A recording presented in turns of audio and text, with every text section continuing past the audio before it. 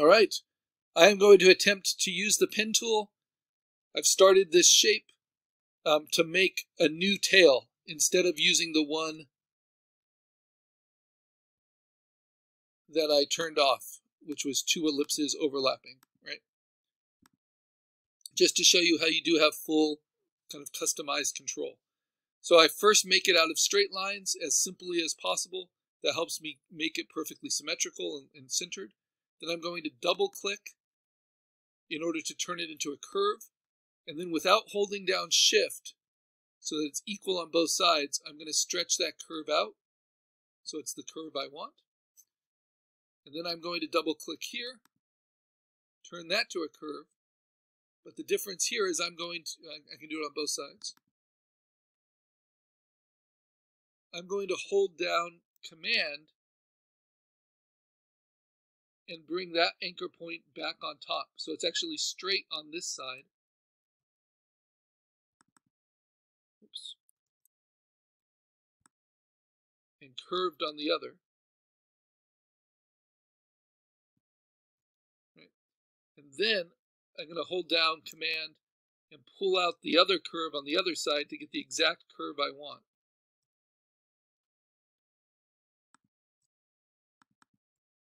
Oops.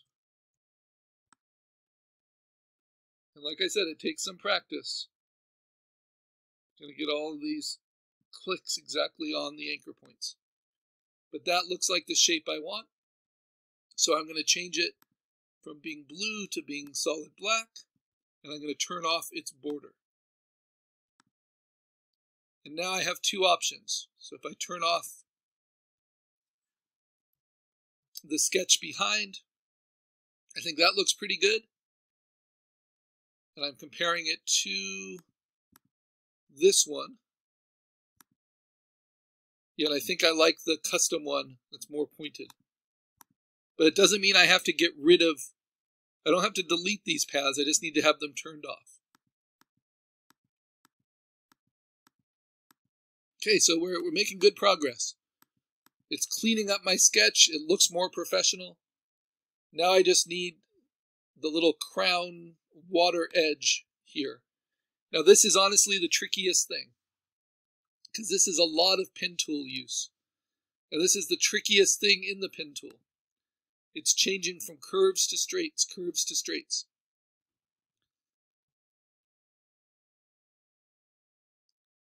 So instead of layering up a bunch of shapes, I'm going to try to just draw it all throughout. So let's see if I can do it. I've locked everything else. Now I'm going to go to the pen tool. I'm going to stretch this out a little bit so I have more space on screen to work.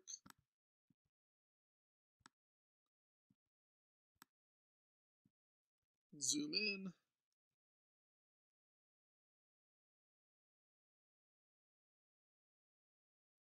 I really want to see that grid. All right, so I'm going to start here. Then I'm going to go to here. I'm trying to find the average to there. To there. I'm doing it all with straights first. To there. And because I want this to be symmetrical, I'm just going to go straight up the middle. Instead of trying to match it side to side, I'm just going to go straight up the middle.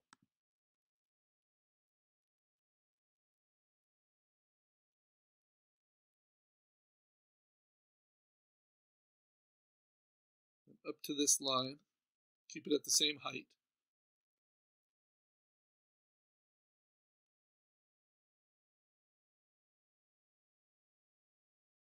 And the guides help me. Remember, if I need to move it, I can. Let me stay in line with the points I've already put down.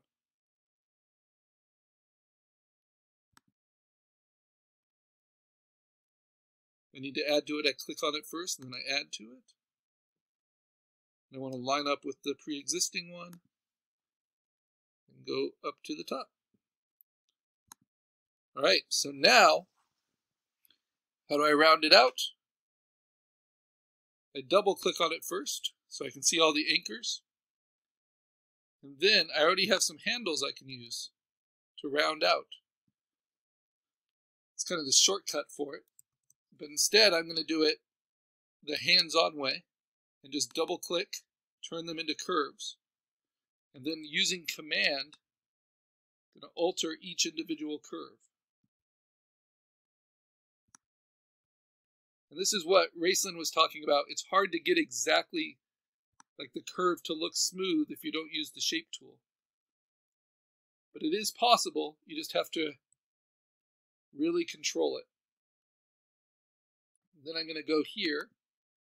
And notice I'm keeping that one straight. I'm not double clicking that. So I'm going to go every other one so that you have a curve going into a straight, a curve going into a straight, a curve going into a straight,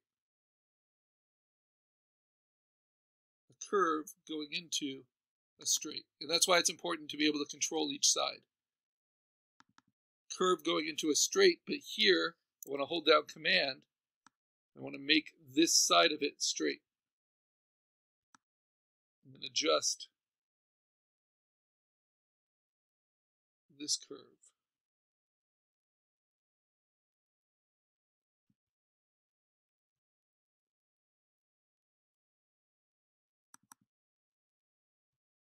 Same thing, holding down Command, adjust this to be straight by drawing it back in, and then adjust this curve separately.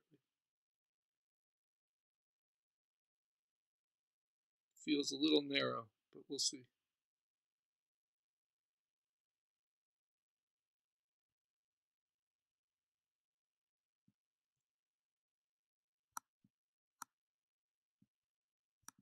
All right.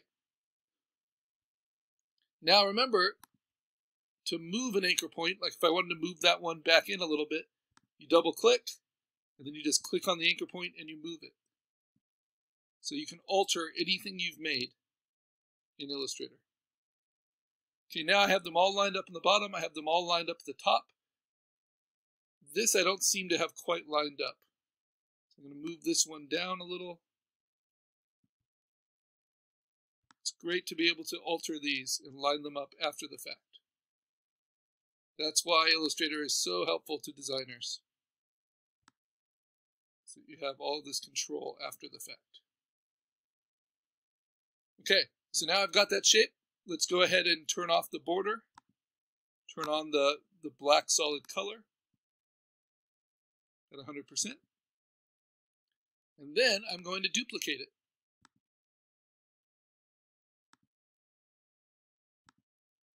Come on.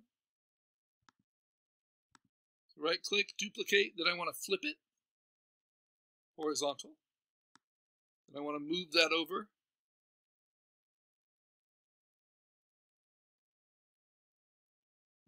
And line them up.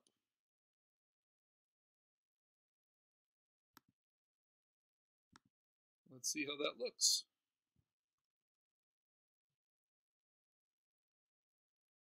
Yeah. So if I can compare that to my sketch, I now have a vector version of my sketch. And I think it can be tweaked a little still. Just because it matches your sketch doesn't mean it's perfect. If I zoom in and I look at this curve, oops, I have to get better at using the trackpad to move around.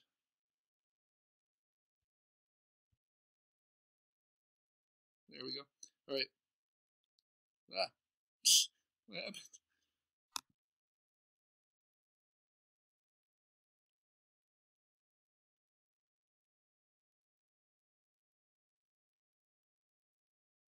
Oh no, I might have lost that work.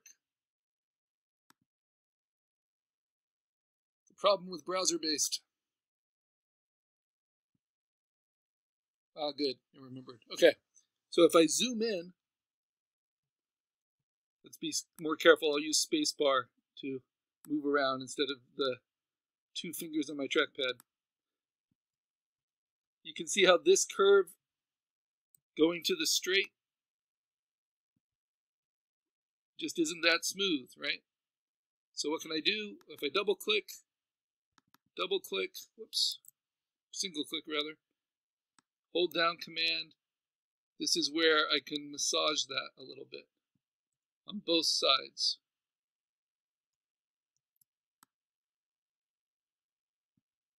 Of the curve. Sometimes those curves get quite long, so I might have to zoom out to get to it.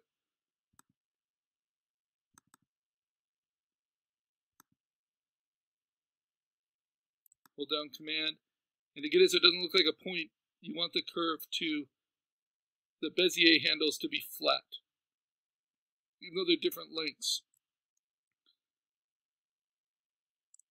So if I use Shift, that will straighten them out, even though they can be different lengths. And then that might be a better half. So I can delete this one. I can duplicate this one, flip it, move it, get it nice and centered.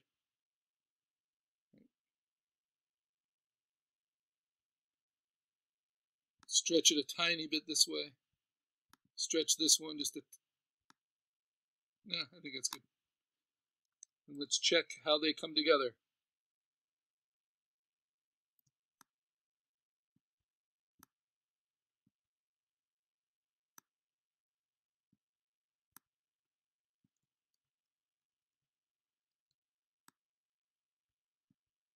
Come on.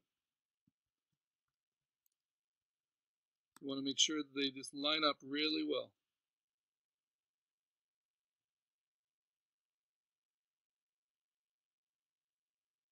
I'm going to line them up perfectly, and then I just need to work on the curve.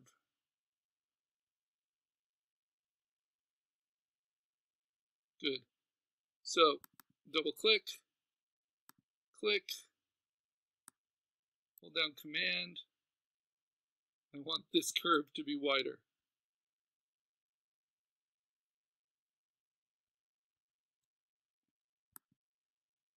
Same thing here. I'm going to widen that out a little bit. And if I really zoom in, you often have to do this with vector files to find the little bumps. I just want to move that anchor just ever so slightly up. Remember, everything is editable.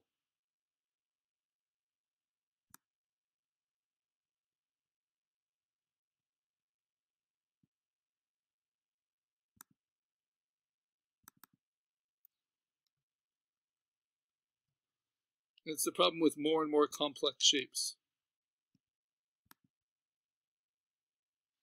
You get these little artifacts. All right, but for this program, that is pretty strong. That looks good. So what I'm going to do is now select, by holding down Shift, all of the different shapes and paths that created this image. So notice the ones that were turned off I didn't select. Right? So they're all selected. Now I'm going to say export as an SVG, then download. And unfortunately, it doesn't give me the chance to title it. So I'm going to go into my downloads and title it from there.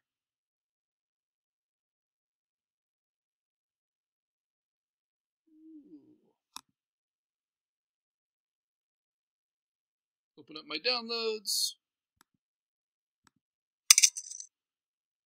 So if you select it and then save it and turn the others off, it won't show you the things you don't want it to show, right?